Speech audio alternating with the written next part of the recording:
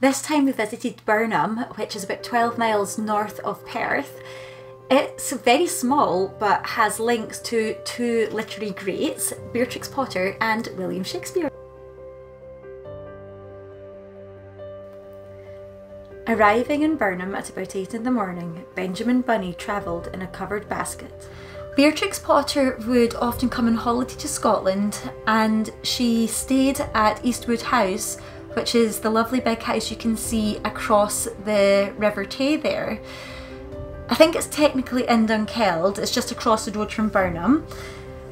So while she was there, she heard that Noel Moore, the son of her governess, wasn't very well, and she decided to sit down and write him a story. And that story was Peter Rabbit.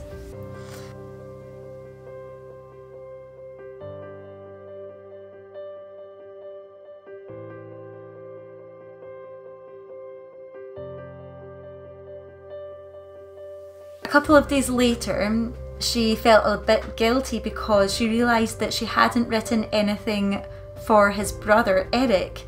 So she sat down again and she wrote him The Wonderful Tale of Jeremy Fisher. Two very lucky boys. When we visited Birnam, we went to the Birnam Arts Centre, and right next door is this lovely little garden that you can see in the video just now. And in the garden you'll find the statues of many of the characters that Beatrix Potter wrote about. So if your children are familiar with her stories, then they will love to go on a little adventure and see if they can find all the characters in the garden.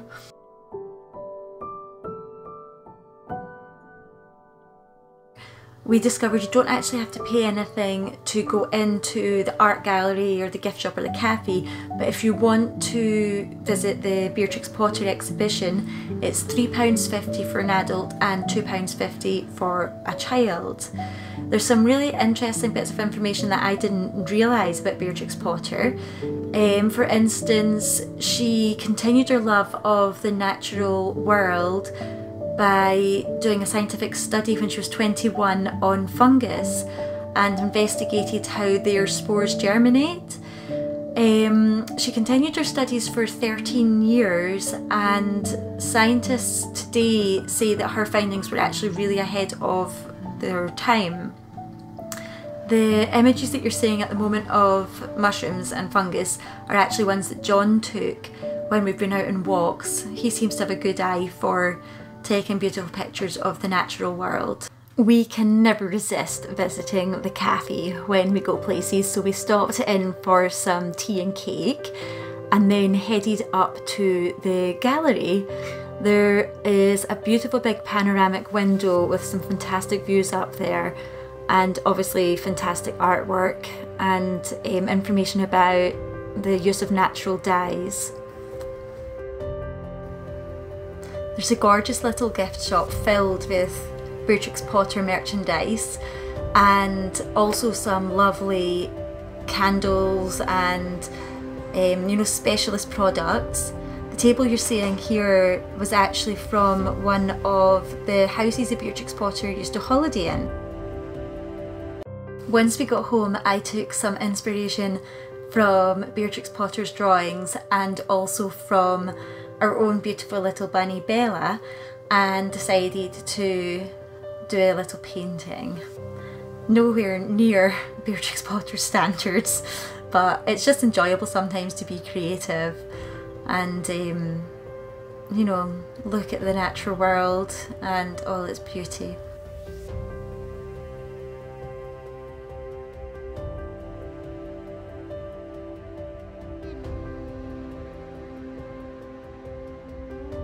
Shakespeare wrote about Birnam in his play Macbeth, when the witches say, "Fear not till Birnam wood do come to Dunsinane." Now, Macbeth thought, oh, he had nothing to worry about because trees don't walk and forests can't just relocate themselves. However, the Birnam wood does in fact come to Dunsinane because Macduff's army cuts down the trees and uses them for cover as they move to Dunsinane.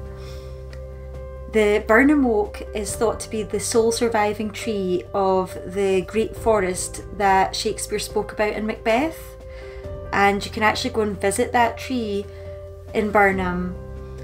One of the branches you'll see is actually held up by a crutch, so the tree is needing a lot of support from the Perth and Kinross Countryside Trust, and you can actually help them by donating some money to help secure that last fragment of Birnam wood.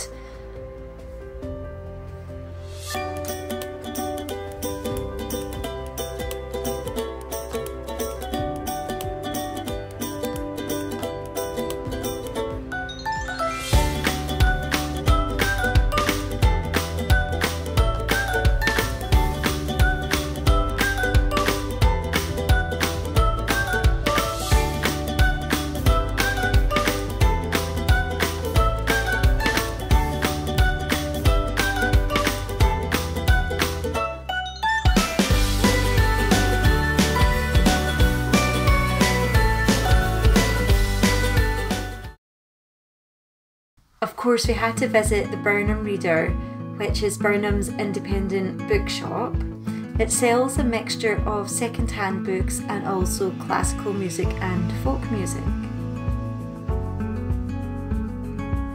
I found a book for my mum for Mother's Day. It was an Alexander McCall Smith book, and it's called Tea Time for the Traditionally Built. The #1 Ladies Detective Agency books are some of the best books I've ever read. I love them and I could read them over and over. There's also actually a little TV series that is really well put together.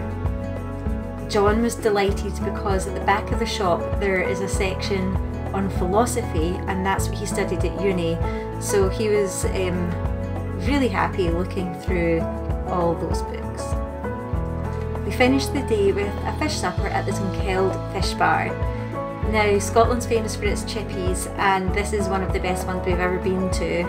We've been a few times, and the owner is always really friendly and accommodating, especially for John because he's gluten-free. The boys tried fried Mars bar for the first time and were very, very happy with the experience. We would definitely recommend the Dunkeld Fish Bar if you're in the area.